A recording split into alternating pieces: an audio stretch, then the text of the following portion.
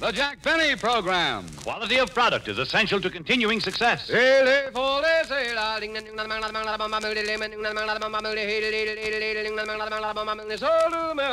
Lucky Strike means fine tobacco. So round, so firm, so fully packed, so free and easy on the draw. LSMFT, LSMFT, LSMFT. Of course. You said it. Lucky Strike means fine tobacco. So round, so firm, so fully packed, so free and easy on the draw. At 49, American. Year after year, at market after market, independent tobacco experts present at the auctions can see the makers of Lucky Strike consistently select and buy the finer, the lighter, the naturally milder Lucky Strike tobacco. Ripe, rich tobacco, fine Lucky Strike tobacco. That means real deep-down smoking enjoyment for you. Profit by the experience of tobacco experts. Remember, in a cigarette, it's the tobacco that counts. So smoke that smoke of fine tobacco Lucky Strike.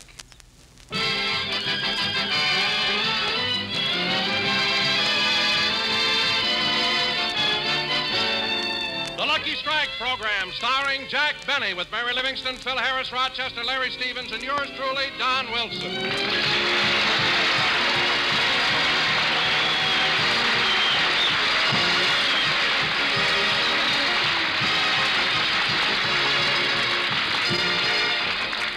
And now, ladies and gentlemen, since this is our first program of the new year, I'd like to bring you a man who has made two important resolutions. The first resolution was to give every member of his cast a raise. The second resolution was to forget the first one. And here he is, Jack Benny.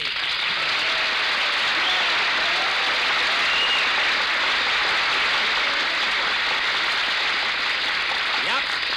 Thank you. Hello again. This is Jack Benny talking. And Don, I thought that was a very unfunny introduction.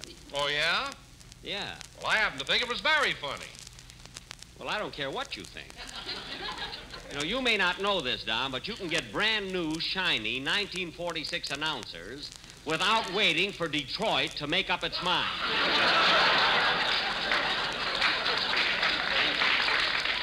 You know, I wouldn't mind having a thin announcer for a change. I'm getting pretty sick of looking at a pot that big without flowers in it.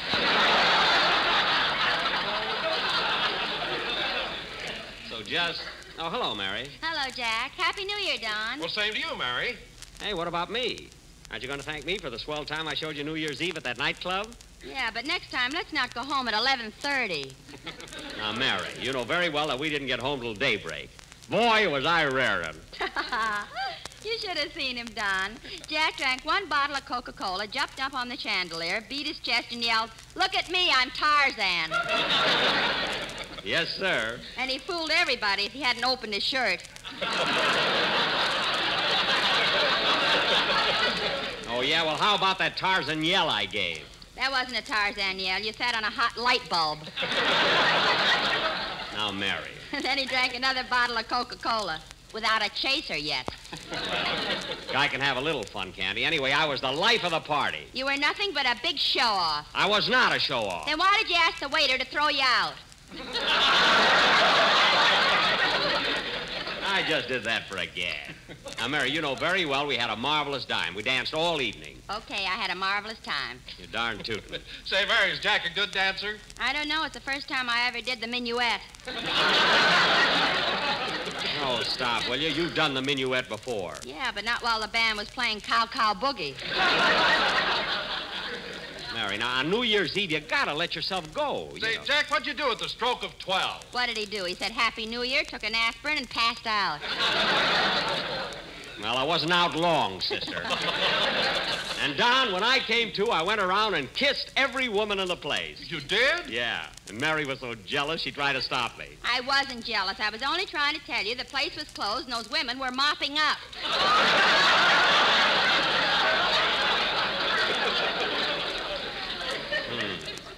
I was wondering why they all wore upsweep hairdos.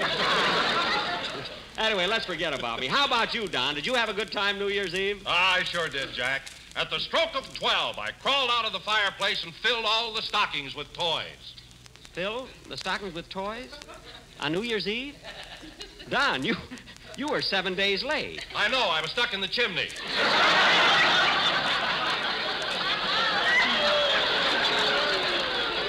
Oh, I see. Well, that's terrible. You could have fallen down and hurt yourself. Yes, but I was lucky enough to catch the flu.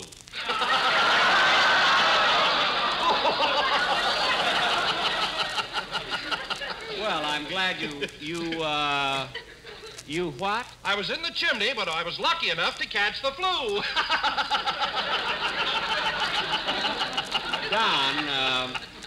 Don, I have an arrangement with Abbott and Costello. We leave them alone, and they leave us alone.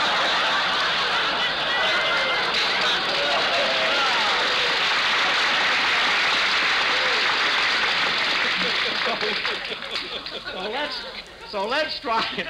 Well, hello, Larry. Happy New Year. Same to you, Jack. Jack? Why, Larry, what's come over you? You've always called me Mr. Benny. Well, don't you remember? On New Year's Eve, you said I could stop calling you Mr. Benny and call you Jack. When did I tell you that? Right after your second Coke. You mean before the aspirin tablet? Well, Larry, I still like the idea of you calling me Mr. Benny. I mean, it adds a little dignity to the program and shows you have respect for me. Do you want me to call you Mr. Benny, too? No, that won't be necessary, Mary. Gee, I can call him Jack. And now, folks... Wait till the girls at the May Company hear about this. Now, wait a minute. Don't get smart, Miss Livingston. Oh, do call me Mary. Now, cut that out! Come on, Larry, let's have your song. Now, Mary, you behave yourself, will you?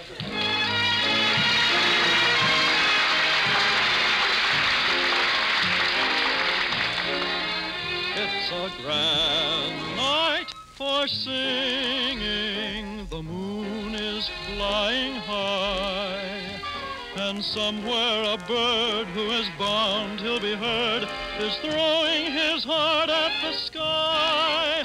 It's a grand night for singing. The stars are bright above. The earth is aglow, and to add to the show, I think I am falling in love. Falling in love. Maybe it's more than the earth, shiny and silvery blue. Maybe the reason I'm feeling this way has something to do with you. It's a grand night for singing. The moon is flying high, and somewhere a bird who is bound he'll be heard is throwing his heart at the sky. It's a grand night for singing. The stars are bright above. The earth is aglow, and to add to the show, I think I am falling in love. Falling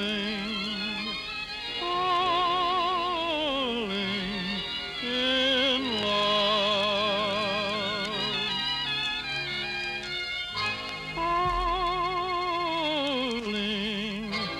Falling in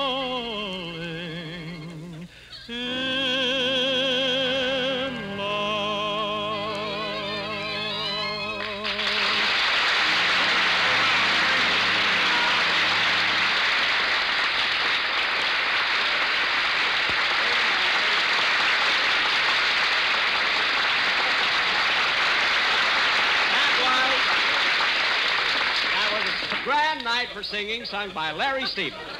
And very good, Larry.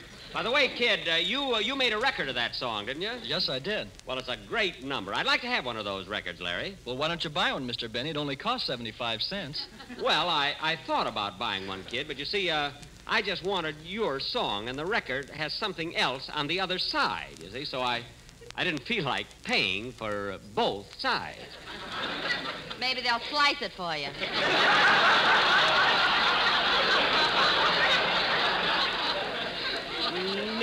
No, I asked them.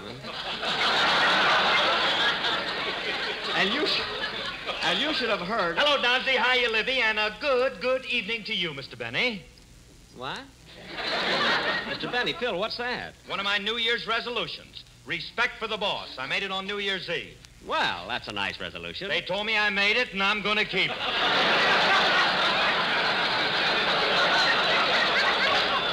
I thought so. Phil, I never saw a guy like you. You keep going to parties, but you never know what happens. You can't even remember if you've had a good time. Jackson, when I get up the next morning, brush my teeth, and the bristles fall out of the toothbrush, I know I had a good time. Oh. Hey, look, how about you, Jackson? Did you have fun New Year's Eve?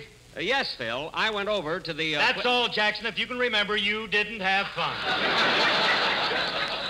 Well, I can't remember all of it. And, Phil, as long as you're making resolutions, you could have made another one.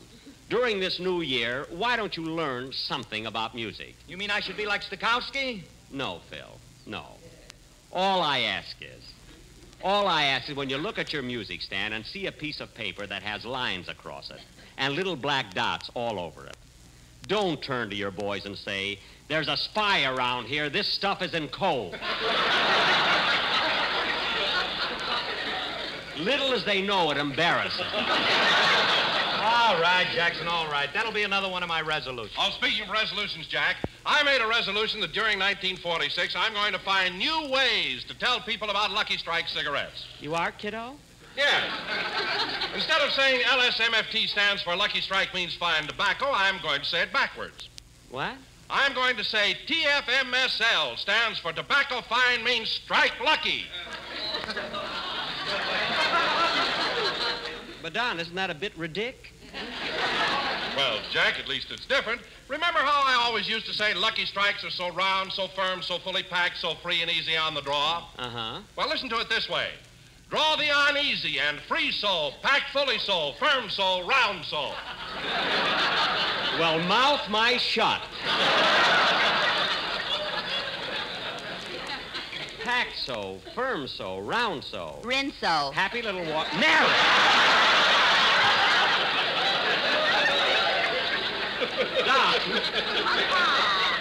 Don, if I were you, I'd forget about doing the commercial backward. Just do it the regular way. Well, okay. And now, ladies and gentlemen, we will have a number by Phil Harris and his orchestra who will play it not backwards, not forwards, but in their usual manner. They'll start in the middle and blast both ways.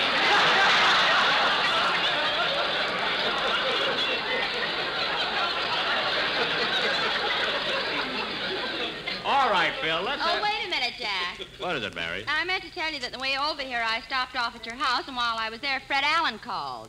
Fred Allen, huh? Well, what did the dead end of Allen's Alley have to say? I haven't heard such language since Mama stepped on Papa's bare foot with her track shoes on. Well, Mary, Allen didn't have to use that kind of language, even if he was talking about me. It wasn't his fault, Jack. He was reading one of those contest letters. No. He's just jealous because more people hate me than him. That's all. What about the contest, Jack? Have the winners been picked yet? Not yet, Don. The judges are reading the letters as fast as they can. But on Sunday, January 27th, 3 weeks from tonight, we'll announce the winners. 3 weeks from tonight. It won't be very long until I'll be paying off the prizes. Hey, Jackson, as long as you're paying off, how about that little bet I won from you on the Rose Bowl game? Phil, I didn't see the game, so the bet's off.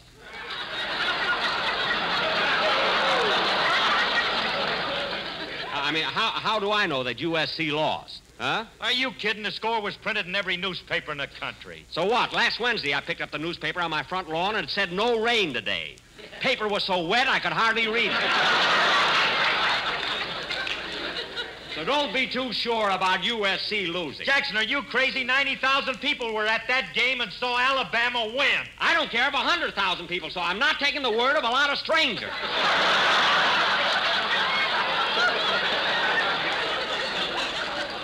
That's the way rumors get started. I'm not taking anybody's word. That's why Jack went to Europe last summer. He wanted to make sure the war was over. Yeah. He hasn't been to Japan yet, so he's still got his house blacked out. Mary, let's drop the whole... I'll get it. Hello? Hello, Mr. Benny. This is Rochester.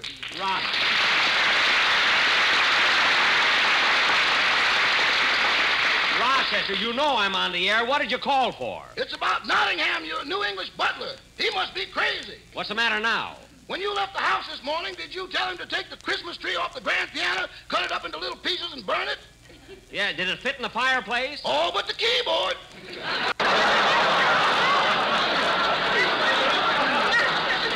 What, Rochester, do you mean to say that Nottingham damaged my grand piano? Damaged it? Boss, you know in front where it says Steinway and Sons? Yes? Well, the fellow's in business for himself now.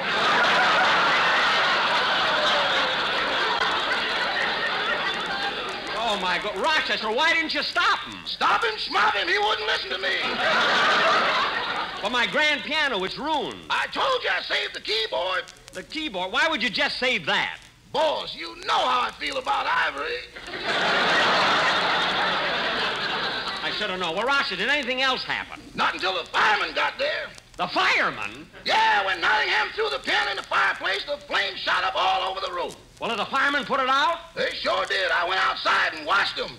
They climbed up a ladder, stuck a hose down the chimney, and turned it on full force. Uh-huh. And, boss, I couldn't understand how a chimney could hold so much water till I opened the front door. What? That tide hit me so hard I thought Frank Thomas was coaching it.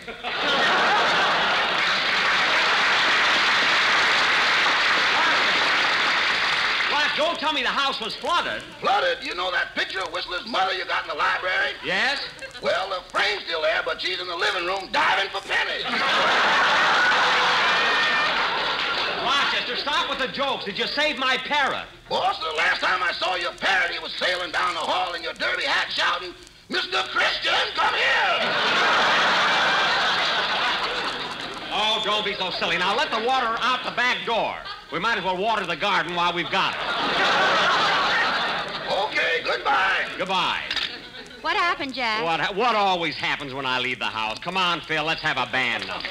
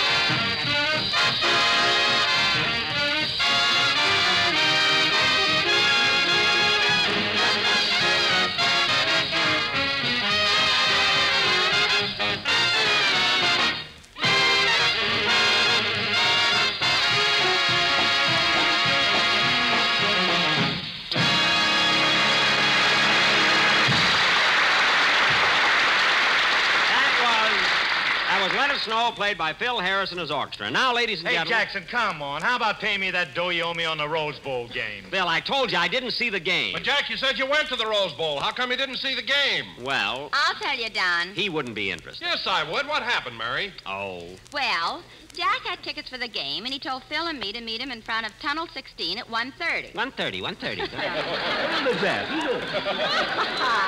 Well, when Phil and I got to the bowl, Jack wasn't there yet.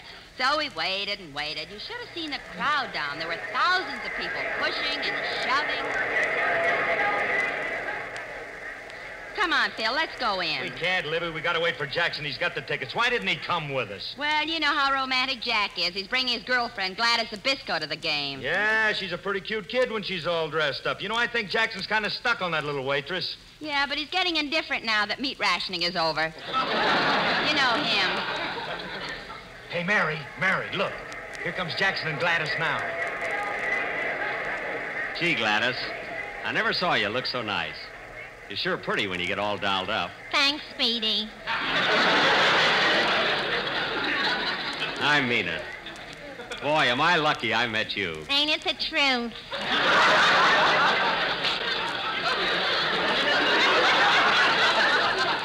That's fate for you. You know, I'd never have met you if I hadn't been hungry that night. Gee, I'll never forget. I was driving along looking for a place to eat, and I drove right past Ciro's and the Trocadero and the Macambo. And it was just fate that made me turn into Simon's Drive-In. And there, like a vision of loveliness, you came toward me. Gee, you smelled so good. Yeah, it was chicken gumbo night.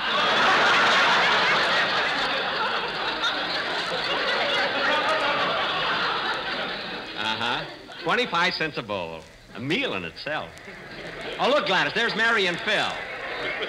Well, here we are, kids. Gladys, you know Mary, don't you? Sure. Hello, Mary. Hello, Gladys. Gee, that's a pretty fur. Did you trap it yourself? I should say not. Speedy ran over it on the way out here. Gladys. Hit it again, Jackson. It's still wiggling.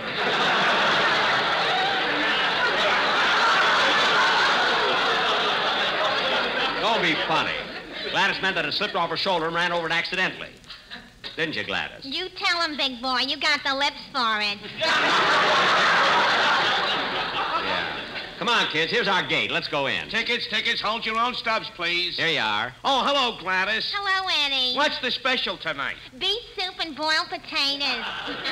Oh, come on, Gladys. Forget business for a while. Okay, Speedy. Here's tunnel 16 over this way, Jackson. Now, let's stick together. Say, Gladys, you still working at the Shamrock Cafe? No, I'm back at the drive-in. Speedy thought I ought to be outside where it's healthier. You're darn right. What's the use of being in California if you can't enjoy the sun? Yeah, but I sure wish I could get off the night shift.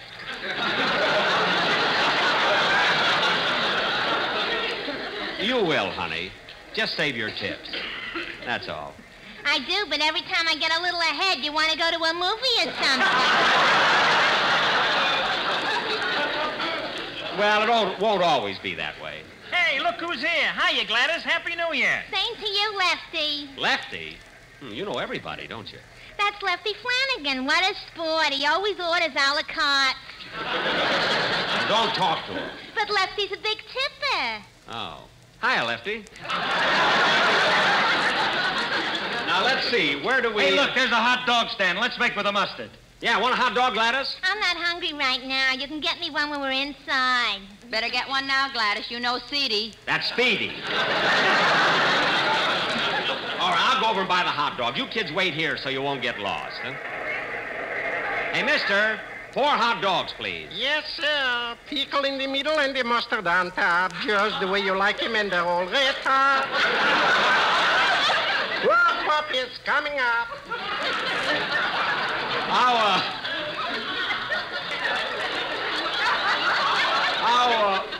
How much are they? 3 cents apiece. 3 cents? Uh-huh. Why do you sell them so cheap? Taste them.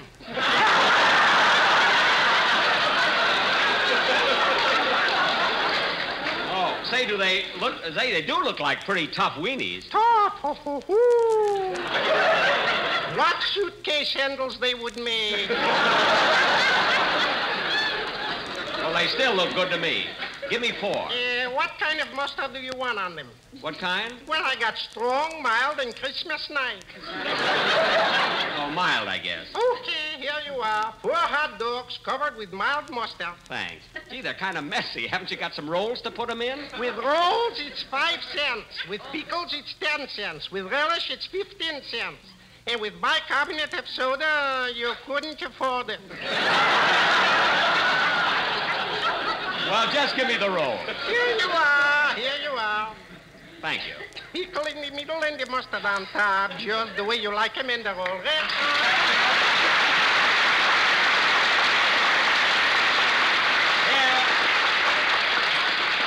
Here you are, kids. Take your hot dog. Thanks. Gee, I'm thirsty. What are we going to drink with our hot dog? Here you are, Gladys. Put that back in your pocket. Now, let's go in. Stubs, please. Let's see the numbers on your stubs. Here you are. Right this way. Just follow me. Oh, hello, Gladys. Why, hello, Nick. How are things? Fine. I'm on parole now. Come on. Show us our seats. Hey, listen to the cheering section. L-S-M-F-T, L-S-M-F-T, L-U-C-K-I-E-S, Lucky! Say, these seats are okay, aren't they, kids? Yeah, right on the 40-yard line. Hey, Jackson, care to make a little bet on the game? Okay, Phil, you take Alabama, I'll take USC. Hiya, pal. Is this seat taken, old pal, Oh, great. Look, mister, how about sitting someplace else? No, thanks. I'll never touch it. This would happen to me. How much dough you want to bet, Jackson? How much dough? Any amount you say, brother. Just name it. Okay, $50. $50? Okay, it's a bet. We must be sitting higher than I thought.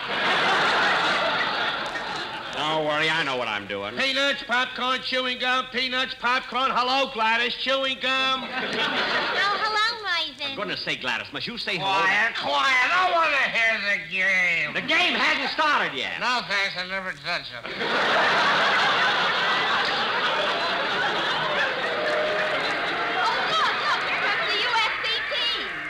Gee, they're a husky bunch of fellows. Yeah, listen to that crowd. Here they come running right past us. Gladys? Now, look, But Speedy, dear, the boys on the USC team always eat at the drive-in. They voted me Miss Pigskin of 1945. I don't care what they voted you. Gosh, what a crowd. Yeah, I'll bet there's 90,000 people here. Oh, that's terrible. 90,000 people without a home. What are you talking about? This housing shortage is terrible. Look, they've got homes. They're here for the game. Oh, you're just saying that because I'm your pal. You're not my pal. I never saw you before in my life. No, thanks. I'll never touch it. I don't know why I always have to Hey, run. Jackson, look, here comes the Alabama team. Hey, those Alabama fellows look pretty good, don't they, Gladys? They sure do. Gladys, you all? That's the last straw. I'm leaving. I'm not even going to stay and see the game. And let me tell you something else, Gladys. You and I are through. Our engagement is broken. Goodbye. But, Speedy, if you're breaking our engagement, what about the ring? I'm not giving it back to you. Goodbye.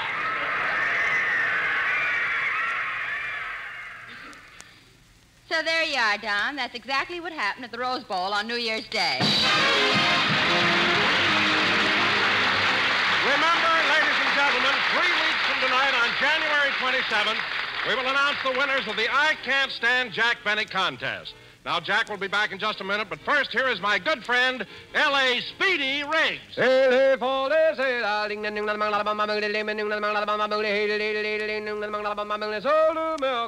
What do auctioneers, buyers, and warehousemen, men who know tobacco best, say about Lucky Strike? Well, just listen to the words of Mr. Thomas Jefferson Green, independent tobacco auctioneer of Walnut Cove, North Carolina. He said, For many years, I've noticed that at the different markets where I've been auctioneering, Lucky Strike has bought tobacco that was ripe and mild. So for my own cigarette, naturally, I picked Lucky Strike. Been smoking them for 21 years. Independent tobacco experts like Mr. Green surely know that it takes fine tobacco to make a fine cigarette. And Lucky Strike means fine tobacco. yes, Lucky Strike means fine tobacco. So smoke that smoke of fine tobacco, Lucky Strike. So round, so firm, so fully packed, so free and easy on the draw. The famous tobacco auctioneers heard on tonight's program are Mr. L.A. Speed Riggs of Goldsboro, North Carolina, and Mr. F.E. Boone of Lexington, Kentucky. At 49 out of 49, American. And this is Basil Rysdale speaking for Lucky Strike. LSMFT, LSMFT, LSMFT. A fact known the world over. Lucky Strike means fine tobacco. So round, so firm, so fully packed, so free and easy on the draw. Mary, I wish you'd stop telling Don everything that happens to me. Oh, I'm sorry, Jack. I won't do it again. Okay. Say, Mary, how would you like to go out to dinner now? And later we'll go dancing. No, not while you're wearing Gladys's ring. Well, I can't get it off. Good night, folks.